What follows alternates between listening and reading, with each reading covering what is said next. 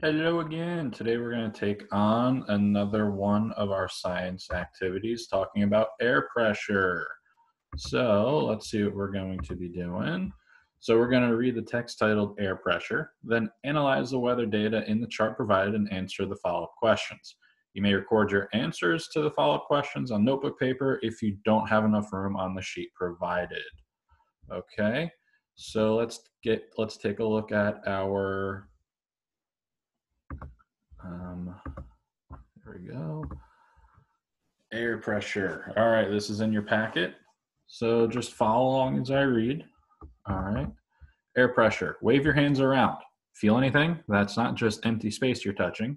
You've just touched billions of pieces of air. Those pieces are called molecules.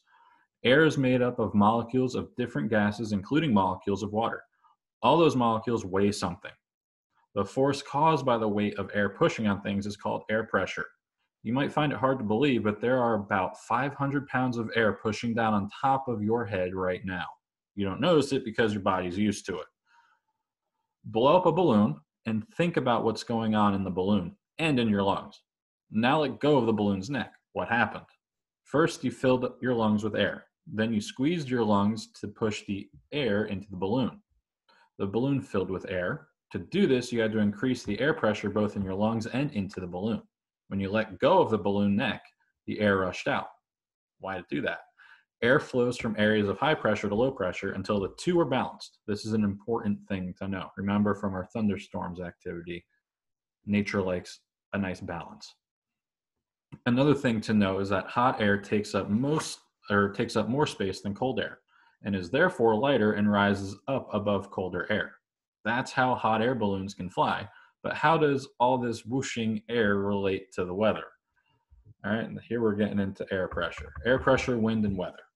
Air is always moving in the atmosphere. You can see clouds flowing by. You can feel the wind blowing. Air moves because of differences in air pressure and temperature. The wind blows from areas of high pressure, in this case high means a lot or heavier pressure, towards areas of low pressure or less pressure. Warm air rises up and cool air sinks towards the ground. Add some water to all this air movement, and you've got lots of different kinds of weather. So high means dry. Areas of high pressure bring dry, happy weather. Low, oh no, areas of low pressure bring cloudy, wet, and lousy weather. So L, low, lousy. High, dry, high, H, happy. There you go. All right. Wet or dry. Air near the Earth's surface gets warmed up by the sun. This warm air gradually gathers moisture from oceans, lakes, and rivers, as well as from trees and other plants. Warm air can hold a lot of moisture. In areas marked L for low pressure on weather maps, the warm, humid air is rising slowly and cooling as it rises.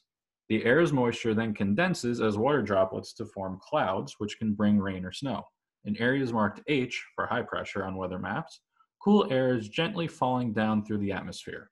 Cool air can't hold as much moisture as hot air. This air brings clear skies because the air is so dry. Barometers are instruments that measure air pressure. When you hear a weather reporter say the barometer is rising, it means that a high pressure system is on the way. The weather will be nice. If you hear the barometer is falling, get set for precipitation because an area of low pressure is about to surround you. All right, now wet is wonderful. Sometimes rain is a pain, but for farmers, rain is a good thing. From time to time, weather patterns change and not enough rain falls. When that happens, we have a drought. Droughts can make life difficult for many people. No rain means no crops, and that means very little food. Think about how your life would be affected if farmers cannot grow their crops or feed their livestock. All right, and here you go. Build a simple barometer. This is super cool.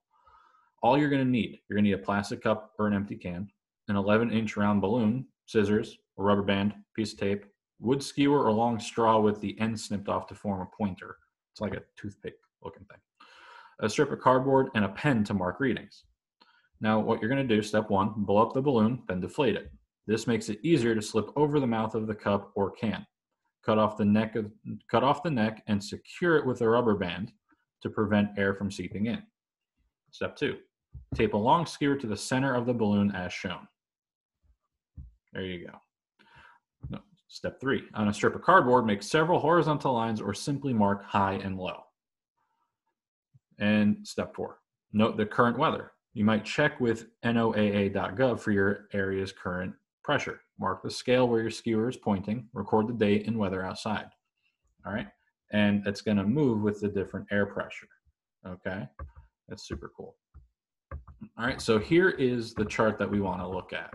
Now, there's only 2 questions to go along with it. So all you're going to do is study the weekly weather forecast shown right here. This is, there we go. Then answer the questions below. You may use additional sheet of paper to answer the questions if you need to, okay? So Monday, Tuesday, Wednesday, Thursday, Friday, Saturday, Sunday. That's one whole week. All right, one whole week. All right, notice the high and low temperatures, the expected cloud cover, and the precipitation rain chances for each day. What trends or patterns do you notice? Record your observations below. Okay, so you're going to record your observations right there.